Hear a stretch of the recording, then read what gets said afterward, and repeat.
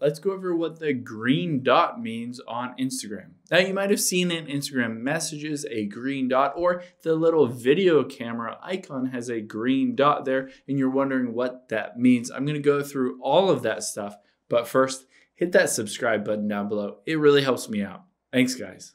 So I'm going to open up Instagram here, and I'll tap on my messages at the top right.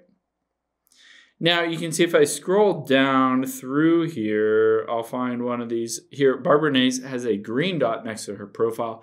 That means that she is active right now. So she is on the Instagram app. That green dot basically means they're active currently.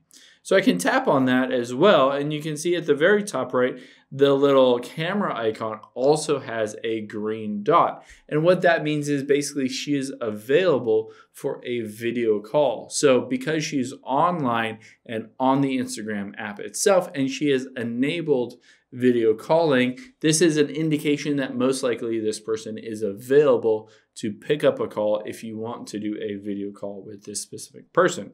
Now, that's not to say you can't go through and just choose a random other person and tap that video camera, but the green dot gives you a good indication that they're on the app, and most likely they would pick it up.